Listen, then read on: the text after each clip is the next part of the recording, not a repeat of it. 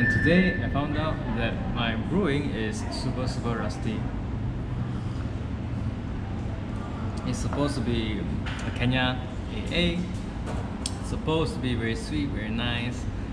The type of coffee that I like. The type of sweet, sour, acidic, fruity, tea-like coffee that I like, but my brewing messed up. It's because I've been not brewing for a long time now, so oh well. What I do have with me here is the keys to a 2009 Bentley Brooklands. Let me just finish up my coffee and talk about that very strange car right over there.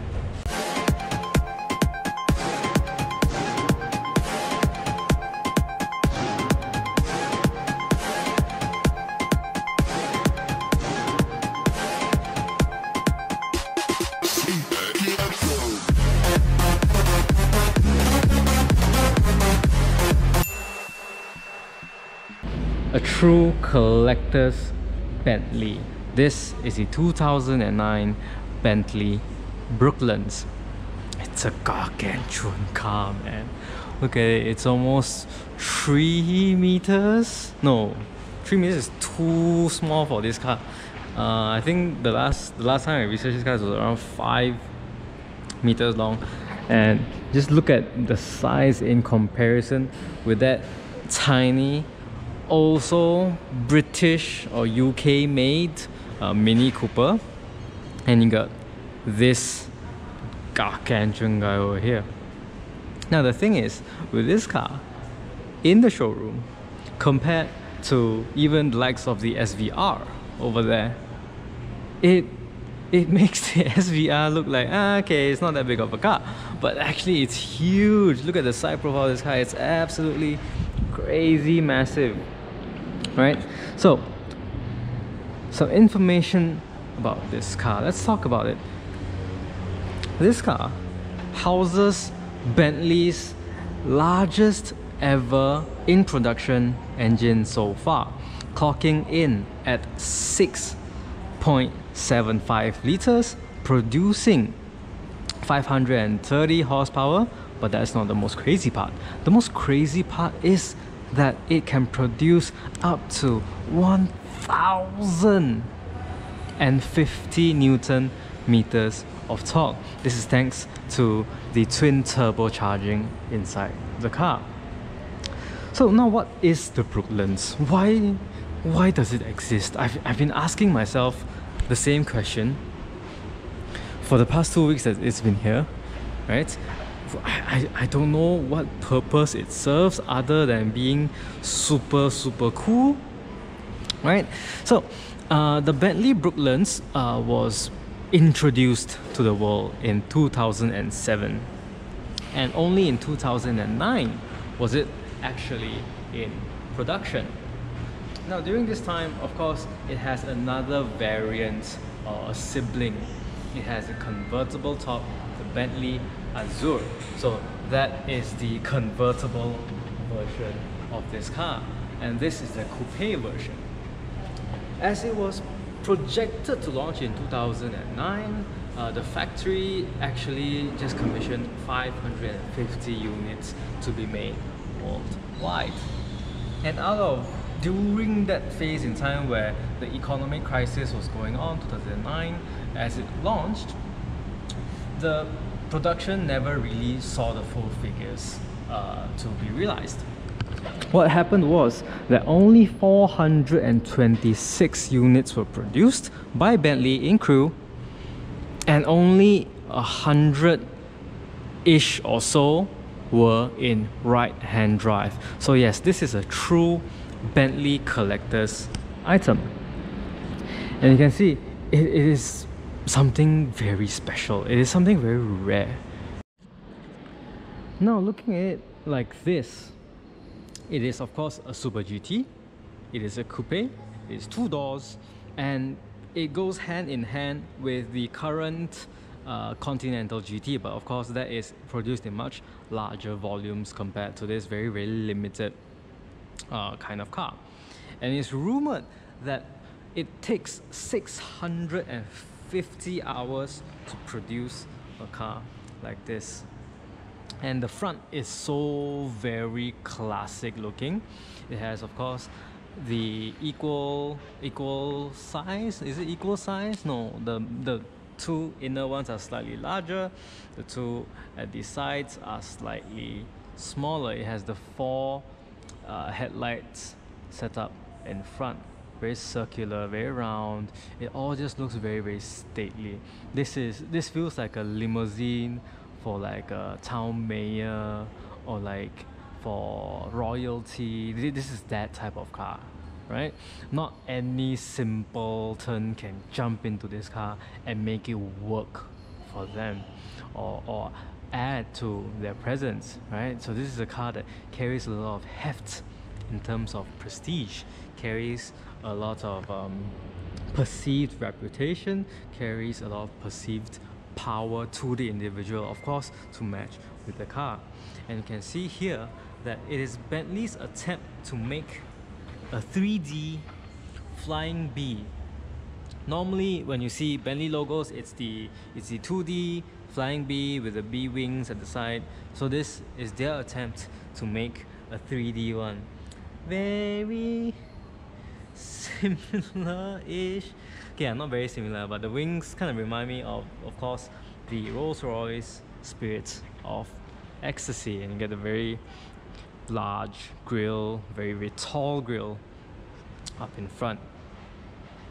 When we go on to the side, that is when this car just absolutely gets so menacing, right? It's just how long and how precise, how straight the cut is from here over to the back. Have a slight hunch. It is an intense car.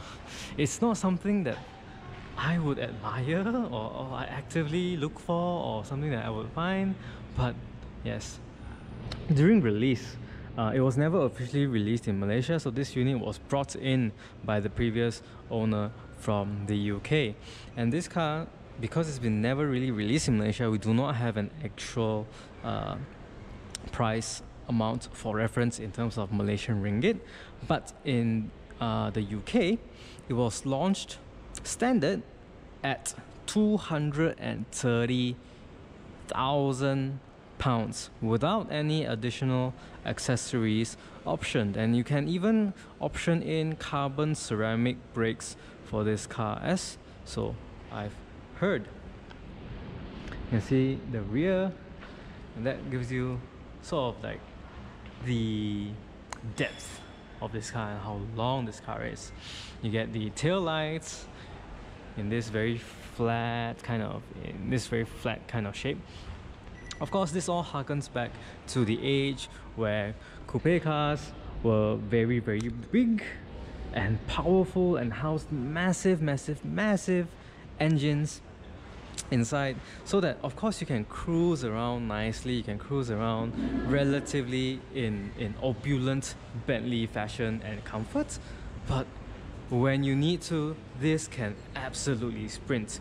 It has a record 0 to 100 time of around 5 seconds. Some reports say 5.3, some reports say 5.1, and yeah, it's kind of there because of course of the 1000 Newton meters of torque, which is absolutely massive. This engine can produce power and push the car up to a top speed of 294 kilometers per hour. You get the 20-inch rims at the side over here, and it's a two-piece kind of rims, so you can see the Bentley over here. It's two-piece, one-piece, two-piece over here. Yep, something interesting. It is famous for its abuse by Jeremy Clarkson, of course, on the Top Gear show, where they completely massacred the tires through churning out tons and tons and tons and tons of torque. Now, without further ado, let's move into the car. Wait, actually, before that, let me show you this. Right, there is on the key, there is no button to unlock the boot, right? There's no button here to unlock the boot. It's only for the car doors. So when the car is unlocked, of course, you can press a little button here. You can see a little button here to unlock it. But if the car is locked, you need to flip this flying B over here up and use the manual key, insert and unlock it through there. Some interesting thing over here. Bada bing, bada boom. There you go. The car is unlocked. And that is the interior. The exterior is in onyx black and the interior is in this kind of tan, kind of beigey leather interior. So yeah, there you go. That's the interior. It is a full-size car, right? Even though it's 2 doors, I think you can really comfortably seat another 2 people at the back. It's just the entry will be a little bit of a nuisance, right? So of course you also have the what do you call it, multi-function seats, multi-way seats. Yes, multi-way seats over here. And of course you get the Bentley Brooklands plating on the side steps over here. Yep, let's move inside. Hey, something I like. Look at the footrest. The footrest is just one metal thingy coming down with this. Yeah, it's quite nice. A little bit over-engineered, not necessary, but still a relatively nice feature. You get a lot of floating designs in this car, right? You see, that was sort of a floating footrest, and if you look at this handle over here, it is sort of a floating design as well, but wrapped in this nice leather. You got the wooden veneering over here, and of course, why wouldn't you have 2? Yes, not 1, but 2 2 door handles. See, if I put this one flicks too. When I take this one, yeah, that one opens up too. Of course, the door is super long, so any passenger at the back, they're able to sort of maneuver their way around and open the car door through this second one over here.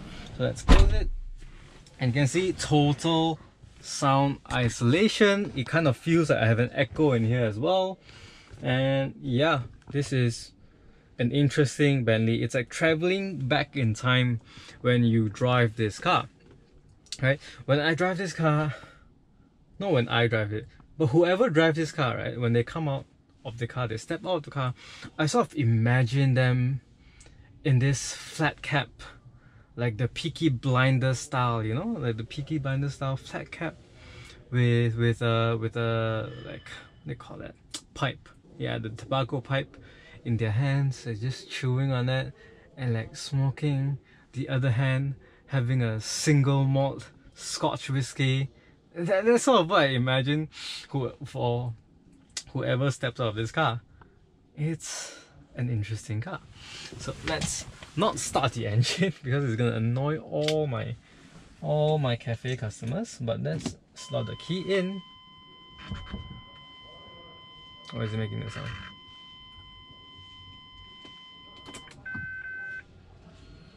Okay. Yep. And the steering will lower. The steering will lower, and then you can see this is the driver zone of this car. Alternating charge needs to be charged a bit. Yep. So a lot of analog materials still in this car. Let's see if the lights work. No. Yeah. Lights. Oh, even the lights are like yellow already. Oh dang. Okay, this is interesting. Okay, so you get a lot of analog features in this car still. It kind of feels like you're in an aeroplane rather than a car. Yes, so these are all the analog thingies over here. You get temperature, outside temperature, the engine temperature, you get the fuel, you get time, as well as the oil gauge over there. And of course, this is still like milled from one solid piece of metal. This one as well. Yeah, totally just one solid, nice fluid piece of metal. And this is still very much so analog, whereas the modern Bentleys have an electronic switch inside. As you push it in, it closes electronically, it operates it electronically. This is still very much so analog, where you just open up, the valve opens and wind comes out. It's much more instantaneous. Yeah, signature Bentley stuffs. This is very, very interesting as well. The radio controls, infotainment system for CDs, etc. It has this, it's housed in this little very old style classic click to send it back. Oh my god, it's like traveling back into a museum and checking out how Bentley's work. Yeah, this is just definitely very, very interesting. So this is the hand gear. Of course, the engine's not on, so nothing can work here. Yep. And this is still all very, oh, there's a, okay, this remote over here, right? This remote over here is to control the infotainment system over here. And of course, if you have a remote, no, this is not a remote. What am I talking about? This is a telephone. Oh shoot, what is this? This is a telephone. Oh my gosh. Okay. Yeah, I heard that there's a remote. Let me go find the remote. This is so interesting. Cigarette lighter and probably some place to put your coins. Why is there a double flipping switch thingy? I'm so confused by this car. You can start the engine here apparently. And these are the window controls. You can see it's still very nice with these very solidly built interior of the classic cars. You got seat heating over here, 6 levels of seat heating. So that's something that we don't really use, but in the UK it might make sense in winter. Everything is just enveloped in leather over here. So imagine the amount of cattle they slaughtered in order to make this car. Like the entire interior, including the roof lining, the B pillars, no, the A pillar and the C pillar, everything is completely wrapped in leather. Now, being a Super GT, this button over here activates all 4 windows. And you can see, yes, this is a true Super GT with the lack of a B pillar and such a nice window frame. So that's interesting. You can activate all 4 at once or individually. And as for the back passengers, you can activate seat heating as well as the windows over here. Oh no, this is the seat. There's a button somewhere over there. Damn it. Yeah, there you go. At the side, there is the window controls for the rear passengers. Something interesting is if you want your passengers to smoke, this is actually a Bentley ashtray. And this is a cigarette lighter as well. So this car comes with a smoking package, the Bentley smoking package, where you can toss your ash over here and your cigarette, or more likely cigar butts over there. And this can just be removed, cleaned, put back in, and stored over here. Yep, so that is the Bentley Brooklands. It feels like I'm in a museum, man. It totally just feels like you're in a museum. This is something very, very strange. Yep. This is very strange. This is a true Bentley collector's item, where so limited amounts of this car were produced. I highly doubt that anyone that buys this car will use it as a daily car. It's much more the case that if you're a Bentley fan or occasionally go to a car show, this is, yeah, more fitting of that category than a daily beater. And of course, 6.75 liters.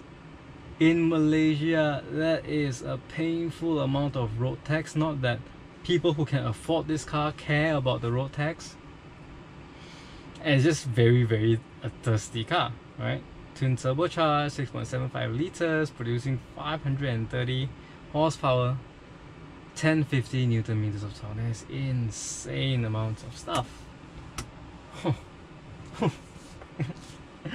This guy is a museum, a Bentley museum. And of course, you get the, yeah, don't ignore this for now. We're gonna get that fixed because the customer has left this car for us to sell on consignment basis. Okay, you get the very analog speedometer and RPM counter over there, and this is the trip reset. It doesn't have enough electronics to show you how much the car is going in terms of your miles per gallon or your km per liter. Yeah, it doesn't have that yet. I don't know why, but yeah, it doesn't. Okay, but you do use this occasionally for trip counting measurements and stuff. Okay, yeah, so there you go. That is the Bentley Brooklands. I am kind of in awe and kind of perplexed at the same time about this car. Yep, I'm just gonna leave it at that. Alright guys, thank you so much for watching this Bentley Brooklands walk around. Glad to show you around this weird ass car. This is super weird, unicorn, like true unicorn kind of car. Alright guys, cheers.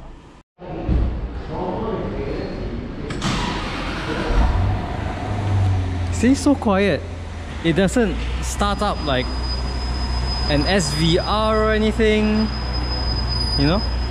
It doesn't start like a crazy modern sports car where it's trying to be loud and capture attention. It's just very stately, very calm, and just elegantly, for such a monstrous package and engine, just elegantly glide and flow and just like very chill, moving itself, you know? See? You can't even hear it. There's no sound. There's no sound. From a 6.75 liter engine, there's no sound. This is the strangest freaking thing. Weird cars, man.